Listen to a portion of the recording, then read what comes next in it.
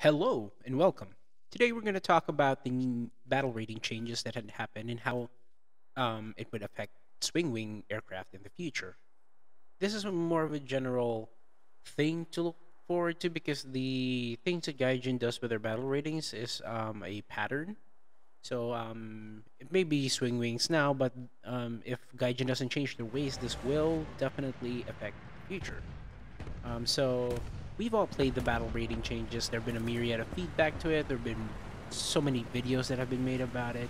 We've experienced it all. We've seen its effects, and we're not here to talk about that. What we're here to talk about is what War Thunder means in the future with these kind of battle rating changes. Um, these battle rating changes show that Gaijin is unwilling to make new battle ratings unless it's already absolutely necessary. If you look at the MiG 21 MF and the MiG 21 SMT, they were 10.3 on release. But to be fair, the R60s on release with the MiG 21 MF and the MiG 21 SMT were only 18 Gs. That's something to think about. So before they were 10.3, they were moved to 10.7 with the introduction of the F4 Phantom. So we've all heard that swing wings are coming this year. The developer Q&A showed it, and Esmin said that we are already on the process of getting a swing wing, just not the big boys. So no F-14s yet, no Navy Tornadoes, or no MiG-23s. This has led the community to imply that the F-111 Aardvark and the Su-17 were to be added. So, what would this mean if the F-111 Aardvark and the Su-17 were added? If they add the F-111 Aardvark and the Su-17, it would stay in the same battle rating as the MiG-21 BIS and the F-14 Phantoms. They would stay at 10.7. How do we know this? Because Gaijin does this all the time. They add new vehicles, then they just retroactively fix the BRs once it becomes too unbearable or too overperforming, when their algorithm trips that this certain vehicle is doing well or not, or doing that bad. The F-111 Aardvark and the SC-17, okay, I must admit, they're not exactly the leap of technology that that would merit something an instant BR race, but this is going to be another vehicle that Gaijin has to take into account before balancing. In terms of balancing, sure, it's not broken now, but what if it performs badly when new vehicles arrive, like the MiG-19 PT and the MiG-21 F-13? They're not performing as good as they did when they were on launch. That's because they were superseded by better vehicles that could beat them in hands down in air-to-air combat. The F4E could easily destroy MiG-19 PT with its AIM-9Js because it doesn't have flares, it doesn't have as good missiles as the F4E. This planned obsolescence that Gaijin does with its new vehicle will certainly affect the upcoming vehicles, like the F-111 Aardvark and the SC-17. Looking into the future, what if the Aardvark and the Fitter aren't as good as they are on release? What if they get superseded by something like the F-14? Then their battle ratings will go down. If Gaijin doesn't create a new battle rating to compensate for this, you might be seeing Aardvarks and Fitters at 10.3, or perhaps 10.0. That means if you're flying a Shenyang F3, you're more likely to face an SU-17 with R60s. Talk of R60s also leads into my next point. Sometimes it doesn't even take into account how good the aircraft is in flight, in terms of flight performance or its maneuverability or speed. Sometimes it just has to be the weapon systems it carries. Let's say the A-7D. The A-7D does not have the afterburners to keep up with 9.7 jets such as the MiG-21 PFM or the MiG-21, but What it has are AIM-9Js and gun pods, 30 mil gun pods. You don't need to chase or outmaneuver something. You just use your raw firepower to defeat them. And that's basically the reason the A7D is very dominant. People insist on heading them on, even though they have like 3 guns ready at you. People insist on using AIM-9Bs against them despite having flares 9.7. At 9.7, it gets sucked into 8.7 to 9.7 matches, which you get nothing but AIM-9Bs. There's the occasional R60s from the Yak-38M and the AIM-9Gs from carriers, but they can only go so far. The A7D has the AIM-9J, which is the superior AIM-9. It's not as good as the R60, I must admit. So this will be something that to be considered in the future. Swing wing aircraft will be able to move down the battle rating because it's not as good as it was hoped up to be, or it was superseded by better vehicles that Gaijin refuses to move up into a new battle rating. So instead, they just lower its battle rating. It's been an endless tirade of compression this, compression that, but that's only because Gaijin refuses to address the problem. These current vehicles that we have, without the swing wings, without all that, they should be 11.0 at least. If I had it my way, which I will probably post in a new video, I'm creating a 15 VR system to incorporate future vehicles to be paired up with timely aircraft on their time. I need to pair Vietnam vehicles with Vietnam aircraft, and I'll try to be able to make that work. This is an issue that Gaijin will have to address at some point.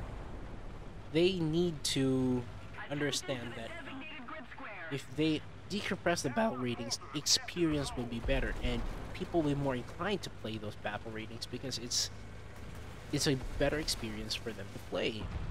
Gaijin doesn't understand that few times people are willing to wait for a game where they have fun instead of a game where they are all compressed into this shit show, but it was fast. It took them like what, 10 seconds to join a shit show. People are willing to wait.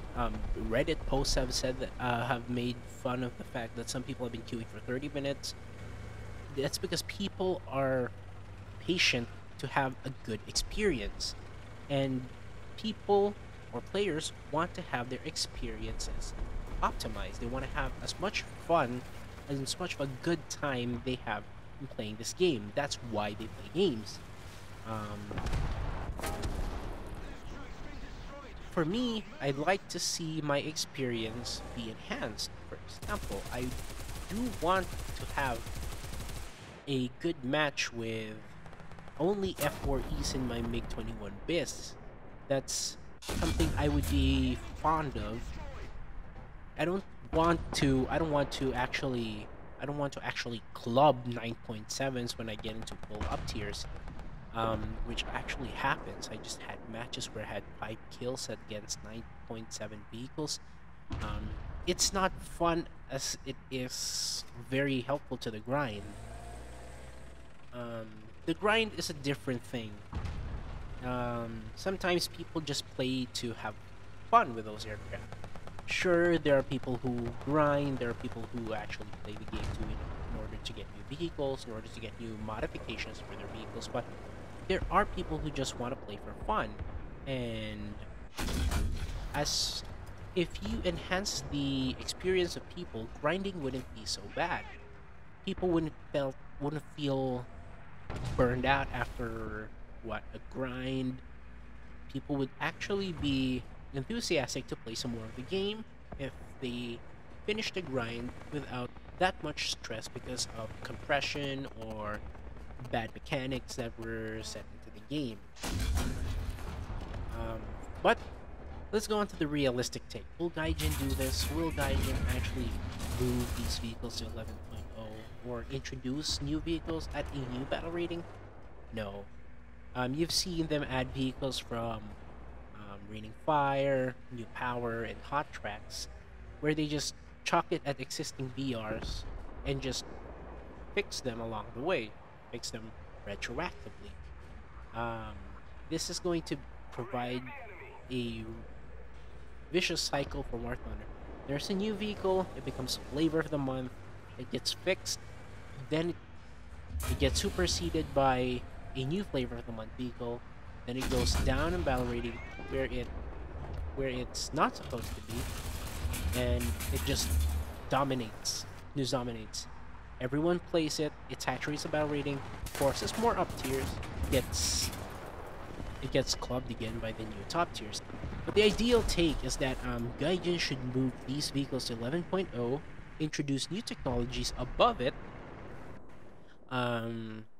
where the battle rating gets decompressed more, and find other ways to curtail queue times. Recently, Koala put out a video where he says that if you reduce the amount of players in a match, there will be more matches, less queue times, without the compression of the crippling compression that Gaijin has set us to. This is more realistic because it's more conductive to top tier gameplay. You've only have to fight 5 aircraft, no fur balls and whatnot. It's an experience to be had when you both enjoy the game and enjoy the new content that comes out because it was added with prudence. So the conclusion is that Gaijin would be hard pressed to add vehicles with battle rating considerations before they are added.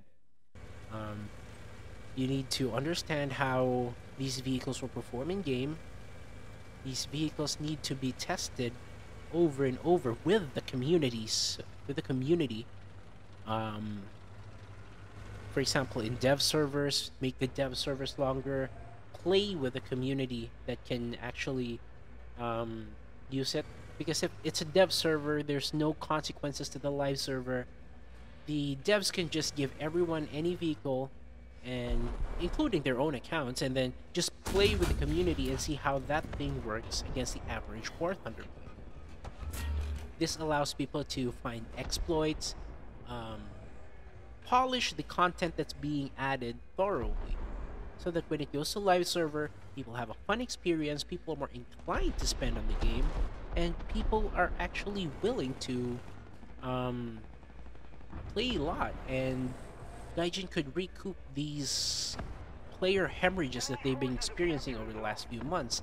The current model for War Thunder is that they put out wonderful new content, hype content, which creates some sort of player black hole where people just go and play the game, get these vehicles, create content around these vehicles.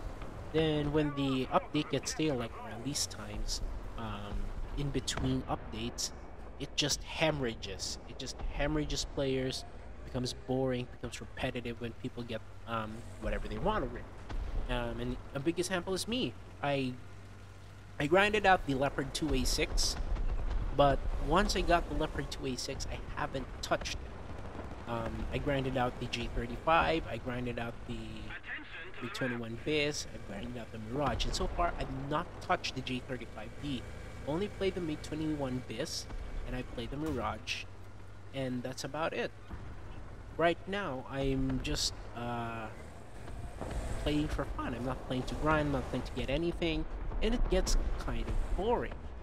So if Gaijin wants to enhance the experience, make gameplay fun and engaging, so that people don't get bored in between updates, and you keep your player, you enhance your player retention, people are more inclined to spend on the game, and in the end, everybody wins. People have a great experience, Gaijin has a working business model, and people are more inclined to play it.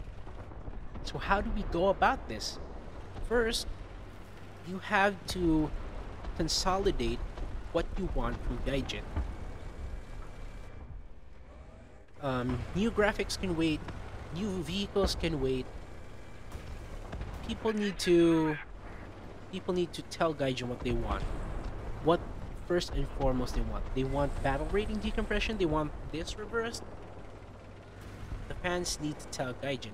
How does one go about doing that? We have content creators with access to Gaijin. We have the forums, though what a minefield that can be.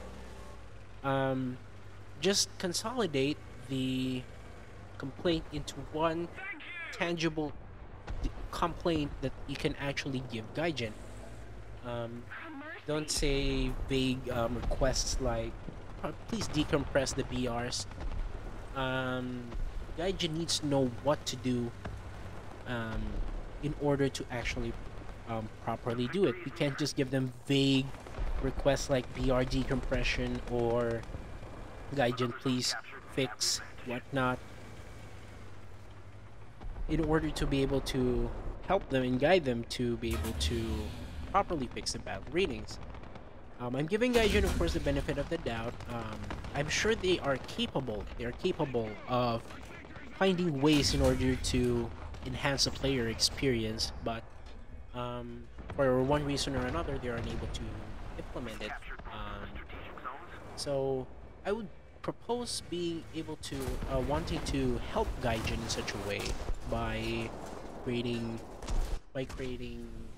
tangible, proper um, wish lists and whatnot. We sort it out by the most urgent to the most non-urgent, because there are a myriad of problems plaguing War Thunder. Gaijin doesn't know where to start. If we start with Air RB, ground RB players feel alienated. If we start with ground RB, Air RB players feel alienated. If we do anything, naval players feel alienated. Gaijin pretty much just chucked in dreadnoughts without any thought and just said just set you on your merry way. So we need to have a comprehensive list of problems that Gaijin needs to fix and how to fix it specifically. This would be accomplished by various um, various votes or probably discussions within the community before it's passed on to Gaijin. We have a bunch of content creators who play the game for a long time. Even a Gaijin hired Oxy and Mike Goes Boom to be their official streamers, and these people have actually played the game. Gaijin should consult them and other content creators who've played this game in order to improve it. The of course the content creator shouldn't be the be all end all. They're just merely a consultant guide. There should be feedback from the community, feedback from the content creators, going in unity with before going to Gaijin. So, if we are able to consolidate that, I think War Thunder has a chance of being future-proofed for years to come. We all love this game. We all want to play this game. We all want to play this game for a long time. We all want to enjoy the new things that Gaijin will add. And I'm actually happy that Koala put out his video about 3 things Gaijin needs to do before Tier 7 jets arrive, because that is an actual conducive requirement. I agree with it entirely, and I hope that Gaijin actually implements these before dropping Tier 7 jets. Swing wings are fun, more Harriers are fun, but if we want to have actual fun and not just club fun or in clubbing fun, we need to enhance the player experience for anyone that isn't in top tier. You need to have people flying the MiGs, MiG-17s, MiG-15s, the F-9Fs, to have them as much fun as someone who is flying a MiG-21 BIS. Yes, we know they're grinding, but it shouldn't feel like a grind. I'd like to know what you think in the comments below.